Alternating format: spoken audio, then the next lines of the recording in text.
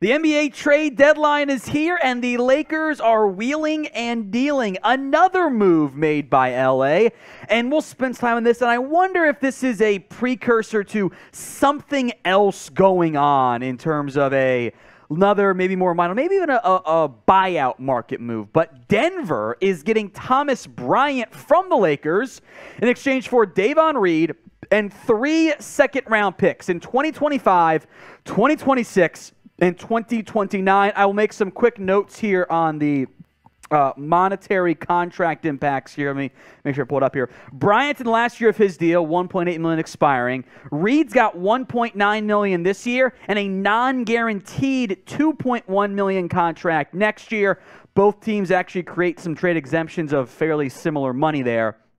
It's a bit of an interesting move, Will, and my suspicion here is that the Lakers are trying to free up minutes and opportunities for some of their recently acquired big men. Rui Hachimura, Wenyen Gabriel, potentially is not really recently acquired, and of course Jared Vanderbilt too. What do you make of this deal specifically for the Lakers side? I'm surprised, but I think you make a good point when you bring up the players that were acquired in yesterday's Russell Westbrook, D'Angelo Russell trade, because you do get Jared Vanderbilt, so maybe it's the plan to kind of open up some playing time for him, and that's why they wanted to ship out Thomas Bryant, acquire 3 second-round picks, which I think is a good deal. Also, you had some guard depth as well with Reed. Now, maybe they'll start Hachimura at the 4, Anthony Davis at the 5, have Jared Vanderbilt kind of serve as the backup big to AD. I'm surprised by this move, but the more I think about it, the more it makes some sense for the Lakers. Now, going back to the trade yesterday that brought in D'Angelo Russell, Malik Beasley, and Jared Vanderbilt. You send Russell Westbrook and Juan Toscano-Anderson to Utah. Mike Conley ends up in Minnesota in a blockbuster trade that we saw go down yesterday. So, producer Coop, shout out to him. The first thing that he said when this trade went down, with the Thomas Bryant trade, we're both looking at each other a little bit surprised. He said Jared Vanderbilt. And I think that's the thinking here to open up the door to have him have a pretty big role in this team. And draft picks, which, again, right. No one... Three second-round picks for Thomas Bryant. I mean... They could be anything. It could be not bad. Could be a backup big man that you have in the future. Right. I'm not really that...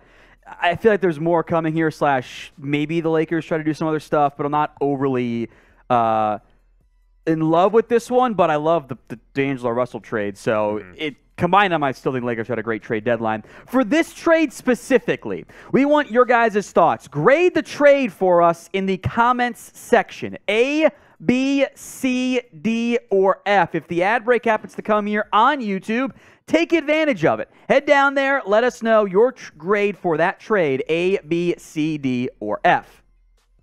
Over now to Thomas Bryant, some conversation on him. He's only taking about a 3-point shot per game, so the percentage, a little bit deceptive, but I thought he was having a pretty good year for the Lakers. Yeah. Still only in his age 25 season, 12.1 points per game, averaging about a half block as well. A little high on the turnover numbers, but the usage has been a little bit higher for his minutes there. 25 starts this year, 21.4 minutes per game. But there are other backup options at the big man spot for LA now, so Bryant became a little bit expendable. Yeah, that's kind of my thinking as well. He was having a good year. I think that he kind of met, maybe even exceeded the expectations that the team had for him, averaging over 12 points per game, had a pretty big role, starting sometimes, coming off the bench sometimes as well. So I like Thomas Bryant. Certainly wish him well in Denver. I think this is a really good deal for the Nuggets, but maybe this is kind of a deal you look at that makes sense for both sides. Today's show is made possible by Athletic Greens. I take AG1 by Athletic Greens literally every day. Get comprehensive and convenient daily nutrition at athleticgreens.com/chatsports. I gave AG1 a try because I wanted better gut health, and I wanted a supplement that actually tastes great. I take AG1 in the morning, and it makes me feel ready to take on my day. Once I've got my kid, baby Olivia, 1 year and 3 months old, set up with her breakfast, I take my own AG1.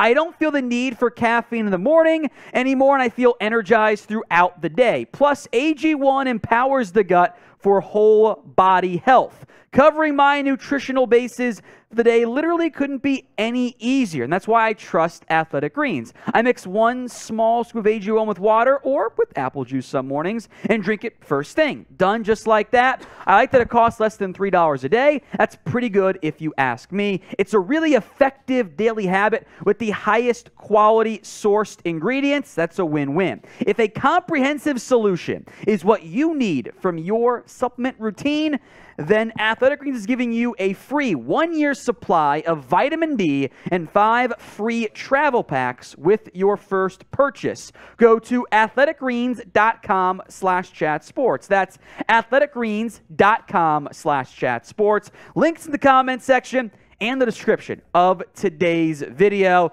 you're trying to do a little bit better, take care of your body a bit better, you should definitely be using Athletic Greens. Try it out today. I do not think you will regret it at all. It's worth noting, Tom, Ramona Shelburne of ESPN just said this. Thomas Bryant grew unhappy with his diminished role since Anthony Davis returned and wanted to be in a better situation. Oh. So it looks like he might have kind of nudged Rob Pelinka requesting a trade. Okay, so now he's going to go back up Jokic and Yeah. still be a back. Okay, whatever. All right, fine. That's fine. I did want to spend just a little bit of time here on this D'Angelo Russell because I think this is a big precursor to why this deal ends up going down. Davon Reed is averaging 2.3 points per game, 36.4% from deep on like a 3.5 per game. He's playing 9 minutes a game. Like, he's a backup guard. But I love the D'Angelo Russell deal. And I also love we'll get to that in a little bit here, the Rui Hachimura deal. I think the Lakers have had a great deadline expanding to the Hachimura trade. I'm a big fan of what they've done. I think the roster's in much better shape than what it was even 2 months ago, whatever. I agree. You know, right now the Lakers are 13th in the West, 5 games under 500. This is a team that needs to start winning games and winning games now. They wouldn't have any shot at getting into the play-in or even making the playoffs. And I think the moves they've made have made them a much better basketball team. Now, did they land the big fish? Kyrie Irving, Kevin Durant, did they make a huge blockbuster move? Maybe not necessarily, but you get D'Angelo Russell, who's a really good player, and you're familiar with him. You get Rui Hachimura, who I think is a really good up-and-coming player. You trade Thomas Bryant. You get some draft capital back in return for him. I think this has been a really solid deadline for Rob Pelinka and the Lake Show. I completely agree. If you guys want more Lakers coverage, this is your spot. If more moves come, we'll break it down. We'll do buyout candidates in tomorrow most likely here. So hit that sub button. Free Lakers videos, news, rumors, analysis, trades, whatever. We have you guys covered. Hit that sub button. YouTube.com/@LakersTV. All right, Will, you think there are any more moves coming for the Lakers here? Of course, they're wing defense. I think that's important. Like, Russell's not a great defender there. Maybe they look that route, but I think if they don't do anything else, they've still accomplished so much already. Yeah, I wouldn't be surprised if they did make another minor move. I don't think they're going to trade for Damian Lillard or anybody huge like that. Now, Damian He's not Lillard available apparently. Is not available. He's been getting calls. But I would not be shocked if they made another move. But at the same time, I feel like they should be pretty good. Feel pretty good about what they've done here in the last couple days. All right, final thoughts here. You guys can grade the Lakers roster A, B, C, D, or F. Let us know in the comment section. I'm going to go with I for improved. I'm going to cheat altogether and make it just a little bit better from that standpoint.